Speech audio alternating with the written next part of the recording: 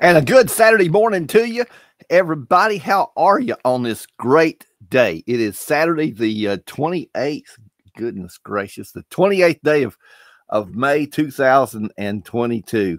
And I have to ask, what's your Saturday going to be like?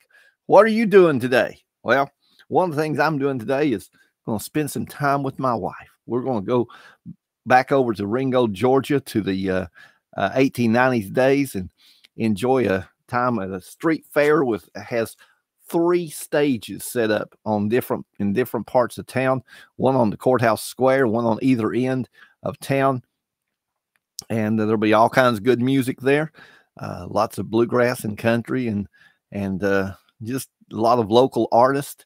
Last night we were there, and Friday night at this 1890s days is family night and gospel music night. And boy, did we hear some great gospel music from local groups that some of them just happen to be nationally known groups, like the Greasons. That their sound is just fantastic. If you haven't heard the Greasons, then you need to actually look up some of their music. They're a great gospel music family. Been traveling the country for years, but they're right here from local in Fort Oglethorpe, Ringgold, Georgia area.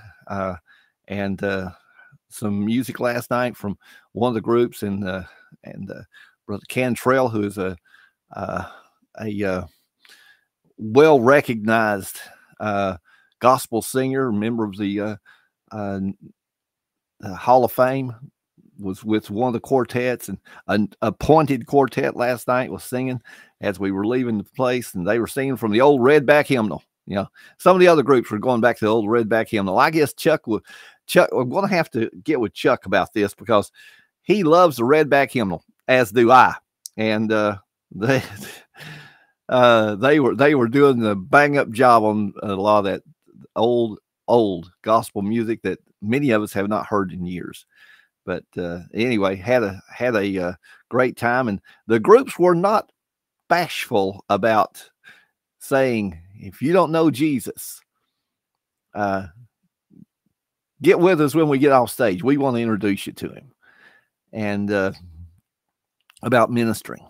And boy, some of the music was just fantastic. Talk with Jeff Hollander for a few minutes, and who's an old family friend, and just had a great time. And they're going to be coming to Grace Fellowship Church here real soon. As soon as we can get that building open, and maybe before then, who knows? We're going to work on some things, but they're going to come, and I think we can probably get a few others to come. We'll put on a big old gospel concert, big old old-fashioned gospel singing convention type concert. That is nothing more than ministry. Nothing more than ministry, folks. And it's great when you can do this kind of stuff. And this is designated by the city of Ringgold as Family Gospel and Gospel Music Night. Only gospel music on Friday nights during 1890s days, which is big Memorial Day weekend. And another thing, 2 other things about Ringgold that you may not know: they put up crosses, and they put up flags every Memorial Day lining the streets of all of the Catoosa County area veterans in recognition of them. And each one of them has a bracket that the flag sets on. It's a cross, or if they're Jewish, it's the Star of David. It has their name and rank and the branch of service that they were in, and what battles they served in, or what wars they served in. And such a tremendous tribute. And of course, on the side of one of the downtown buildings, they now have a bigger than life painting of none other than one of their most famous non-hometown girls, who thinks of Ringgold as her second hometown, and that's none other than Dolly Parton. So there are lots of things to see here in Northwest Georgia, lots of things to do always. Next Saturday will be Honeybee Festival in downtown LaFayette, one of the biggest festivals in the region. Had to be canceled the last couple of years because of COVID, but The last one, they had 60, they estimated the crowd at 65,000 people in a town of less than 10,000. So, folks, if you're living in the Chattanooga area, you can either pay $100 for tickets to go to a big concert in downtown Chattanooga, Riverbend, or you can come over to LaFayette, Georgia, about 25 miles south of town, and get all the music for free coming off of 3 different stages, including a couple of country music artists that will be here that are nationally known, courtesy of the big country music station here in Chattanooga, US 101. Anyway, if you don't have anything to do and you're anywhere close to Lafayette, Georgia next Saturday, then come on down.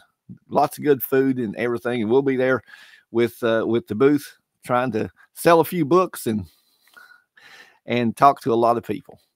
And folks, get out, socialize, get with other people. I'm telling you, it's important that we be visible in the community and that we be visible with our testimonies. Amen. Amen.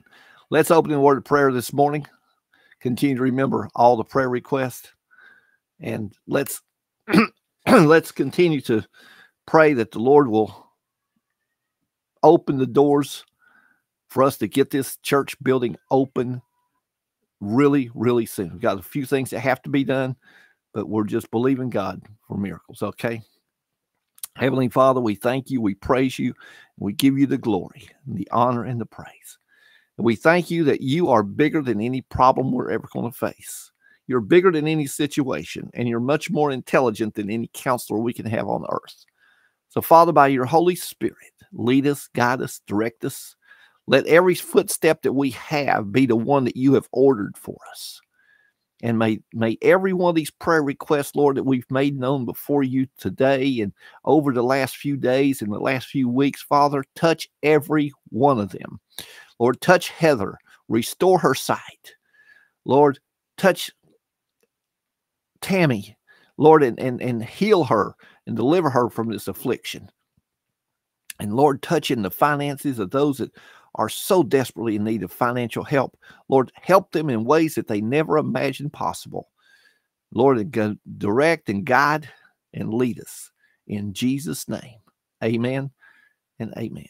Well, I'm going to try quickly to summarize this that I've been talking about this week about the coming hurricanes of the Holy Ghost. And I've decided also that it's time to put this to a book. So this will be a project I'll be working on here over the next few months, and hopefully have it finished by the end of summer and ready for publication. But it'll be the seven hurricanes of the Holy Ghost. And we pray that it'll be a blessing to you. We've already talked about two of these. I'm going to go back and mention them. And of course, the first hurricane of the Holy Ghost is holiness. Holiness, sometimes called purity. Holiness. And I made a statement, and I wrote it down here. The breath of truth is the wind of the Holy Spirit. And I think we need to keep that in mind. We need to remember that. The breath of truth is the wind of the Holy Spirit. The Bible says that Jesus would have to leave here physically, but that he would send us another comforter. And that the comforter would lead us into all truth. Well, that comforter is the Holy Spirit. And the Holy Spirit came in a totally new manner on the day of Pentecost, which will be June the 5th of this year. 50 days after Passover, 10 days after the ascension of Jesus. I think it's important that we think about that for a second. 10 days afterwards. 7 and 3, two numbers from that make the number 10. 5 and 2, two numbers that make the number 10. 7 and 3, both are numbers of completion in biblical numerology. The number 5, the number of grace. The number 2, the number of unity. The number 6 and the number 4. The number 6 being You ready for this? The number 6 being the number of man, and the number 4 being new beginnings. So any way you want to put it, and the number 50 being year of Jubilee. 10 days after 40. Oh, well, I could get off onto that because there's a lot to be. Look, nothing is an accident when it comes with God. And that's what we have to understand. There are no such things as accidents when it comes to the Holy Spirit, when it comes to God the Father, the mind of God, when it comes to God the Son, Jesus Christ. Nothing is an accident. Everything is a planned strategy. It's a planned strategy. Nothing is an accident. So if you think your life is nothing but accidents, then one of two things is happening. Number one, you don't know God and his plan for your life, much less following it. And number two, you're letting the devil interfere with everything that you try to do. And by doing so, you're listening to him more than you're listening to the Lord. There are no accidents with God. Amen. Amen. We can get off onto that one too. Number 2, hurricane number 2, intercessory prayer.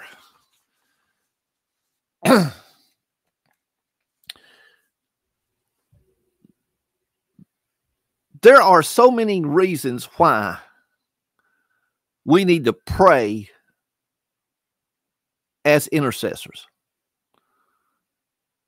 An intercessor, the key word is intercede. In other words, to step in between, to interfere. And I have to do this, okay?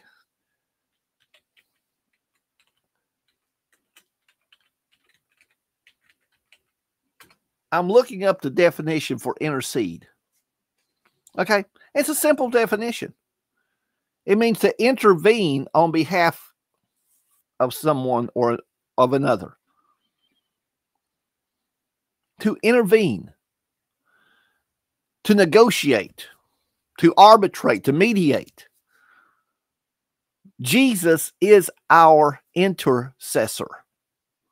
And if we use him as our example, then we will intercede as well. What does it mean in the Bible? It means to petition, to portray, to pray, to entreaty the favor of another. So folks, to intercede. Intercession is not some magic pill, but it is an act. It is an act. It is something that is done. And it is something that has to be done if you're going to see success. Number 3 on these hurricanes, this list of hurricanes, is unfettered praise. Have you noticed that when you begin to praise God, things change? Russ Taft wrote a song many years ago. It says, when you're up against the struggle that shatters all your dreams, and your hopes have been so cruelly crushed by Satan's manifested schemes, when it seems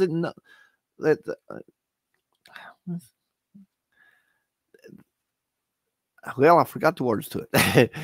To submit to earthly fears. Don't let the faith you're standing in seem to disappear. Don't let the faith you're standing in seem to disappear. Praise the Lord. He can work through those who praise him. Unfettered praise releases the bonds of impurity. And it opens up the release of the Holy Spirit. When we begin to praise God, we begin to release the Lord to move in circumstances. So although it's important to pray, it's important to go from intercessory prayer into a throne room experience of unfettered praise.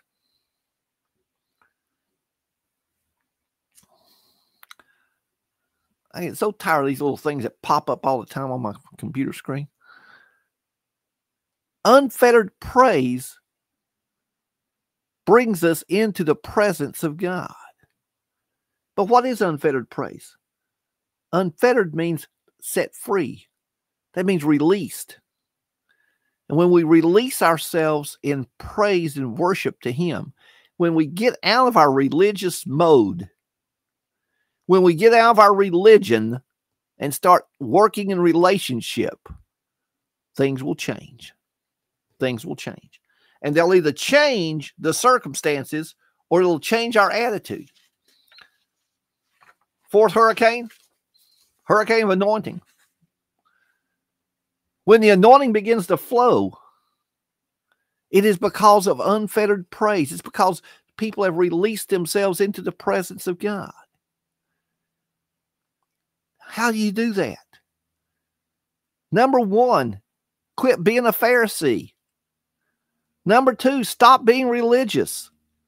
You can't be religious and let religion control you and ideologies control you if you're going to get into the presence of God. That is the problem that most people have. They have such a strong, how do you say it nicely?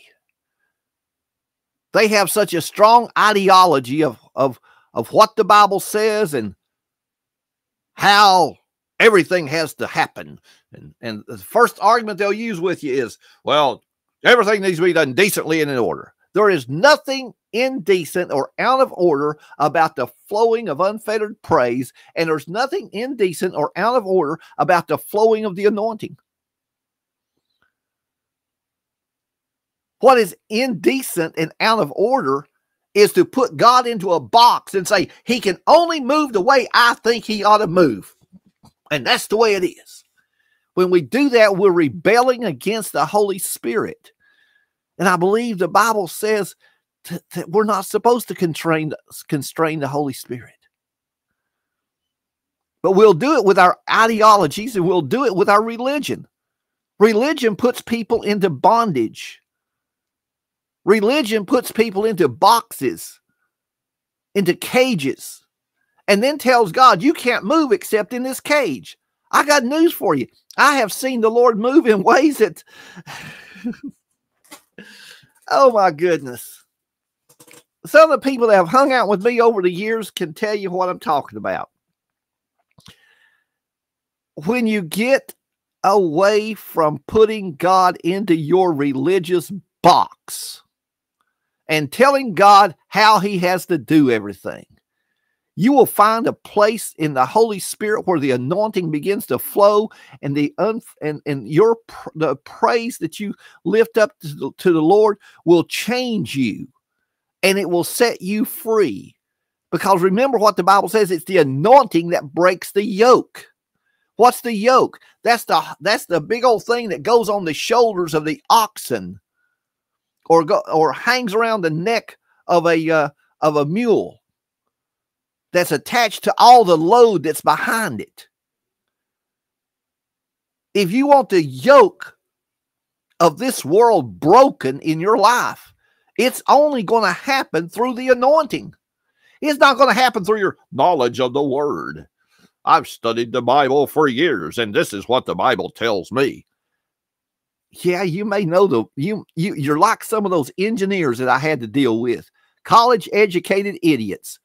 They could quote all the formulas and they could tell you all the theories, but get them out in the field and they were totally and completely worthless because they had no practical knowledge of how to apply all that book learning. And that's the problem with most Christians. They get so wrapped up in their book learning that they forget that it's the anointing that breaks the yoke. It makes them nothing more than Pharisees. You want to see God move? You want to see the Lord move? Let Him break the yoke. What did He do? What did Elisha do? Elisha wanted the anointing. Elisha was chosen by God through Elijah to be the next generational prophet. And Elisha went back and took the yoke of oxen that he had. He used the wooden parts, the burnable parts of his plow, his yoke, and all that, and burned it to use it to have a barbecue with his oxen. My friends, he broke everything up and destroyed everything. He couldn't turn back and go back to the way he was, because he didn't have anything to go back to. And when you get to that place where you walk away from are willing to walk away from everything to find the place where the Lord wants you to be, your life will be changed. But until then, you're bound by religion.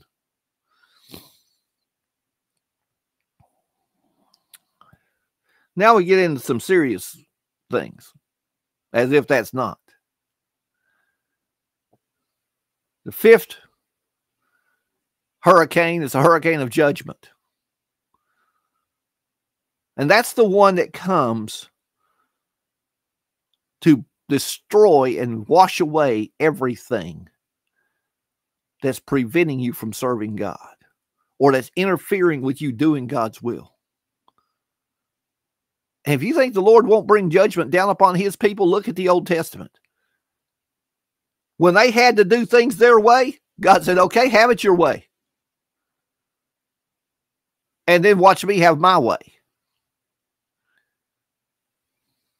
My friends, you cannot play that silly, stupid little game with God that says, well, I'm not going to act like that because that's not the way I was raised. Maybe you weren't raised to hear God.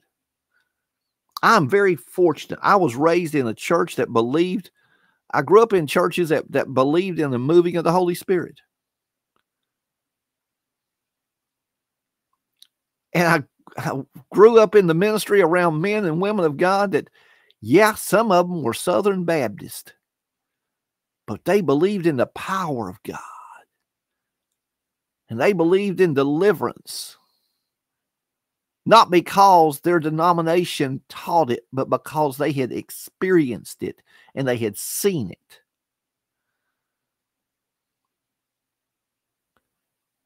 And if we don't get set free from the things that bind us and keep us from walking in the anointing and being able to praise God without any restraint, then the judgment of God will come. And he will judge those things.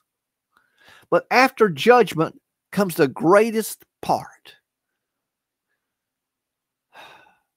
Because out of the ashes of what's left comes restoration.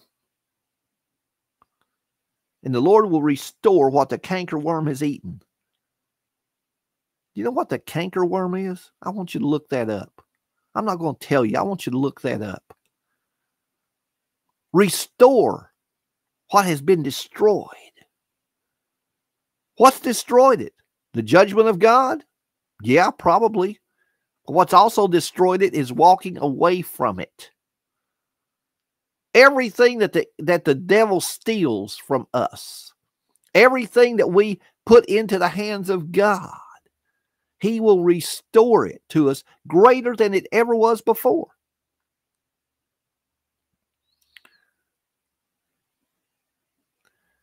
When we obeyed the Lord and left Southeast Texas, there were people that thought we were nuts for moving 800 miles.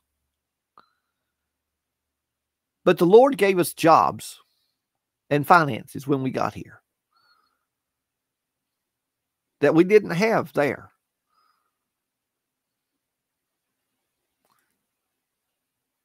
We had a mobile home, Carol's mobile home, and a little building that I had built that it looked a little rugged on the outside, but it was our ministry headquarters.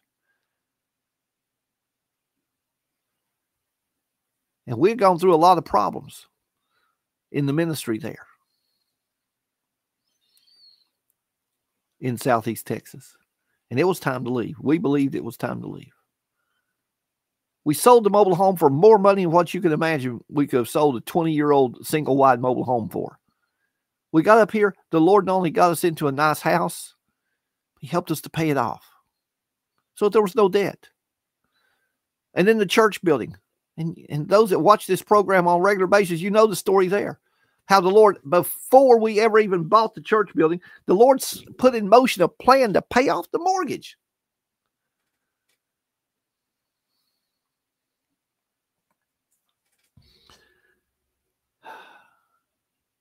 The Lord will restore.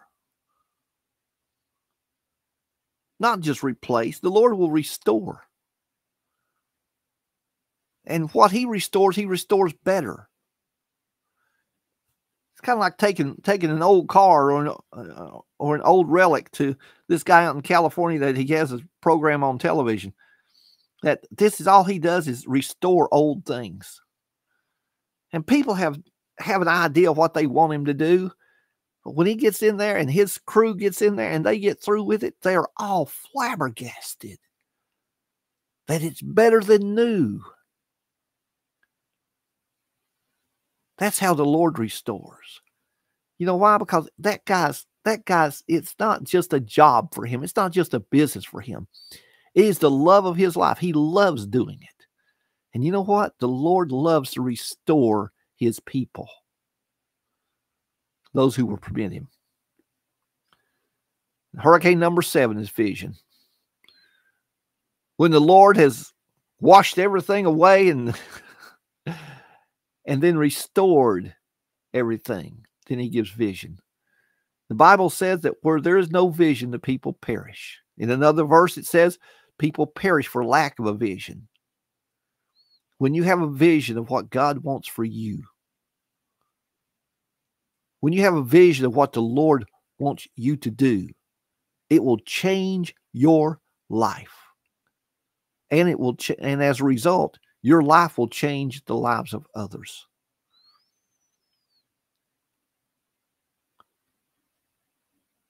And that's the 7 hurricanes of the Holy Spirit. It's a message that the church needs to hear. It's a message that Christians need to take to heart. Because they can be little storms that blow through and wash things away.